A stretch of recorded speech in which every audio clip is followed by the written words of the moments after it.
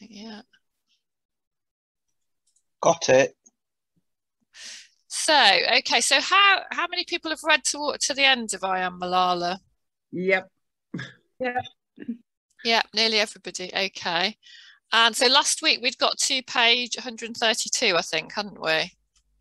Yeah. Okay. Yep. So I'm just going to look at where we are in the book. So that's a place called Birmingham. So that's right. So that's a good point. She wakes up in hospital in Birmingham at this point, completely confused as to where she is, because she's pretty much blacked out, hasn't she, for the last few, I don't know, days or weeks. Yeah. So what did we think to the rest of the book that we've read now? I think she's a very courageous young lady. Our whole family were courageous. Incredibly, because she sort of controls her emotions, doesn't she? And doesn't show her emotions to her dad when she's worried, because she doesn't want to worry him. I absolutely love what she says in her, not the epilogue, the speech she gives to the, right at the end, the speech she gives to the, what's it, the EU? The United Nations. United Nations. That speech she gives is so powerful, and there's one sentence in there that actually, what is it? I'm trying to find it now. I was going to say, which page is it on? Yeah, it's on page 195, 196. Okay. It goes over. Do you want to read it out, Tracy? Yeah, good luck. Here we go. It says, "Dear brothers and sisters, do you remember one thing? Malala Day is not just my day. Today is the day for every woman, every boy, and every girl who have raised their voices for their rights. Thousands of people have been killed by the terrorists and millions have been injured. I am just one of them. So here I stand, one girl amongst many. I speak not for myself, but for all girls and boys. I raise up my voice, not so that I can shout, but so that those without a voice can be heard. Those who have fought for their rights, the rights to live in peace, the rights to be treated with dignity, the right to equal opportunity, the rights to an education." On the 9th of October 2012, the Taliban shot me on the left side of my forehead. They shot my friends too. They thought that the bullet would silence us, but they failed. And then out of the silence came thousands of voices. Terrorists thought that they would change our aim and stop our aberrations, but nothing changed in my life except this. Weakness, fear, and hopelessness died. Strength, power, and courage was born. I am the saved Malala. I am ambition at the same. My hopes are the same. My dreams are the same. One child, one teacher, one pen, one book can change the world. That is just so powerful from a young girl. Yeah. Absolutely powerful beyond words, that is. I got choked up when I read that last night because that was really powerful. Yes, she's very courageous. Very. It's very inspirational to young people, isn't it? To think, if you think you're in that kind of position, and she just kind of did it, didn't she? Just promoted the education of girls and exposed what was happening, didn't she? She did, and she just, I mean, I suppose I know she's still doing it as of today. She's still fighting for young ladies' rights now, isn't it? But also schools as well. Yeah, but I mean, what she went through, and to be separated from her family, and for her to worry about who was going to pay for everything when she woke up. You know, who was going to pay for her care? Who was going to pay for her family? Where was her family? Nobody would tell her anything, which was a bit of a shame. Well, she didn't even know whether they were alive, did she? No, she didn't. True. No. That must have been terrifying. Apart from the fact you're up and moved to another country where you don't know anybody or anything. Fortunately, she spoke English. But she must have been absolutely petrified. But she kind of rises above it all the time, doesn't she? It's amazing, like you said, Tracy. Even when the bit where she asked the nurse for a mirror in the hospital.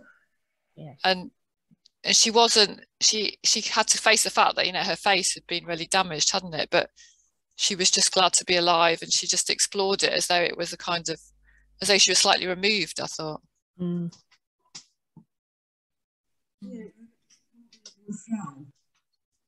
What's that, Alison? It was as if she'd pulled into a shell to protect herself, but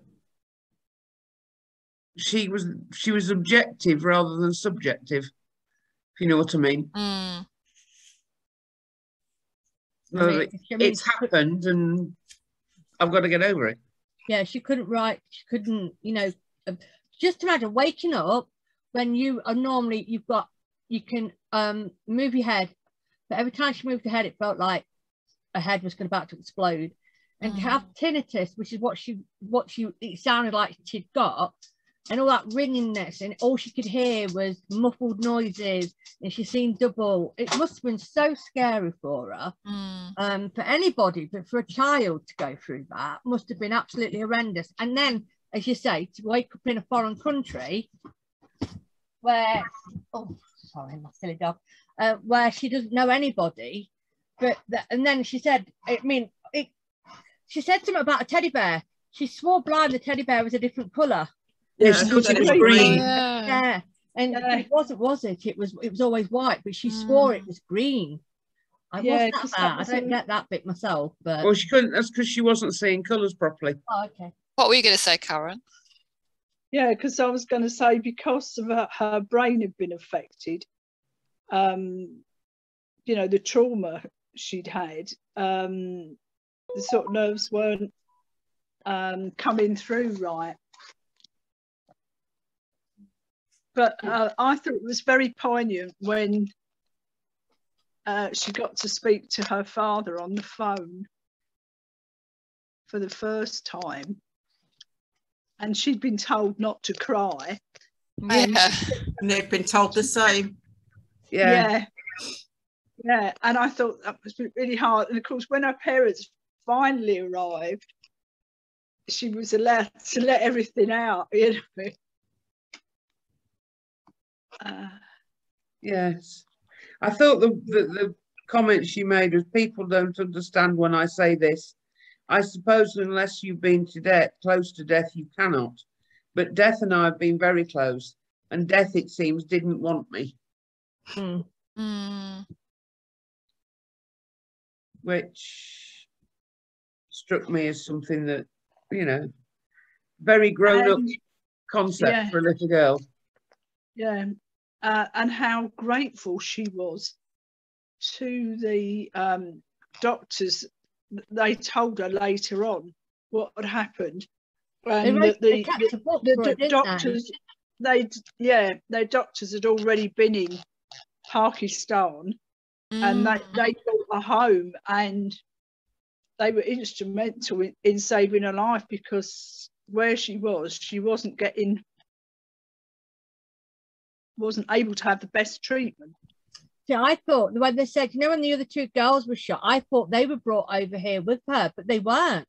They weren't brought over here. They were in hospital in Pakistan. They weren't brought over here to be. Otherwise, they wouldn't have gone back. No, but they came over here afterwards, didn't they, to college? Yeah. Yeah. Oh, did they? The other two? Yeah. The two girls that got shot came over to college, but when they were both shot, they didn't get shipped over here to get treatment. They weren't as bad, were they? Yeah, that's right. So they didn't, you know, she said they were treated in Pakistan. She came over here, and what have you. And then it was like what happened when, as she said, when her family's far away and she's on her own and she's got all that time to think. And she said, oh, she's got a clock on the wall that's ticking, but she can't make out exactly what's happening. And she kept on, she was saying that she drifted in and out of sleep, but she couldn't close her eyes because one of her eyes wouldn't close. So she'd always have daylight. She couldn't rest very well, so she struggled a lot. But yeah, I mean, to get to the end of the book, I'm absolutely so pleased. I stuck with it and read it and found it so enjoyable to read and powerful from a young girl, from her words, from her perspective.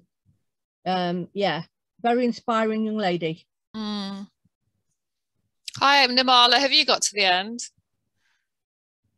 So I haven't finished it yet. I've just